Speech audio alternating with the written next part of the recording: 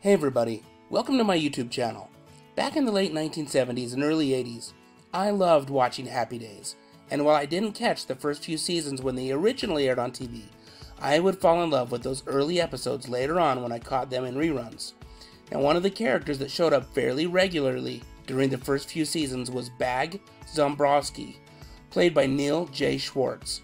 Now in this video, I take a look at Schwartz's role on Happy Days, as well as dig into what he's been doing since leaving that classic TV show. Before Happy Days, Schwartz had appeared in a number of other television shows such as the anthology TV series Love American Style in 1973. Ironically, Love American Style is also where the Happy Days pilot was first aired. There was also the PBS series Hollywood Television Theater adaptation of Steam Bath.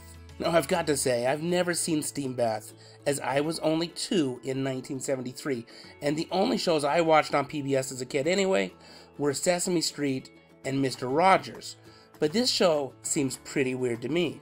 Apparently the premise was that God is an attendant at a steam bath, and the souls of the recently departed come there to obsess about the concerns they were dealing with in their mortal life. For me, however, I first saw Schwartz as the character Bag on Happy Days. He was a member of a gang called the Demons, and at times he seemed to be an antagonist for Richie, Ralph, and Potsy. In fact, he first appeared on Happy Days in an episode from the first season called Deadly Dares. And in that episode, Richie and Potsy are trying to get Fonzie to help them join the Demons. To join, Richie and Potsy have to complete a series of dares, including dressing up as a woman during one of those dares. In another episode from Season 1 called Give the Band a Hand, Bag is seen as the drummer in the band with Richie, Potsy, and Ralph. So, he was a friend of the guys, wasn't he? Probably, like most relationships, their friendship would fluctuate over time.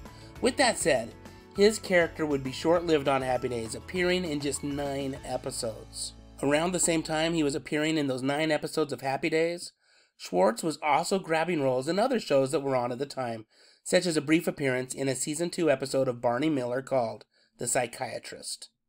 He was also in an episode from the second season of What's Happening in 1977.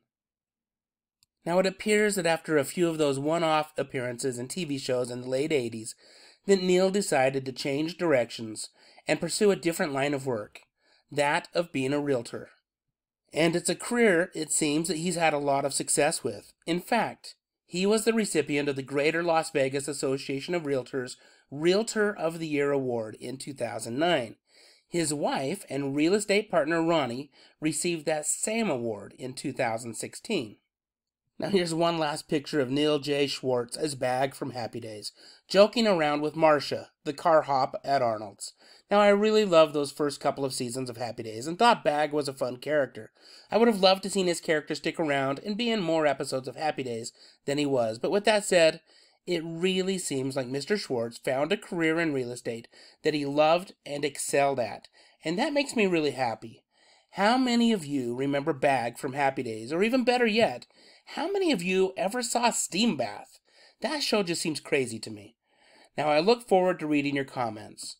Also, I would greatly appreciate it if you would consider subscribing to my YouTube channel, where I generally make videos where I talk about pop culture from the 70s, 80s, and 90s.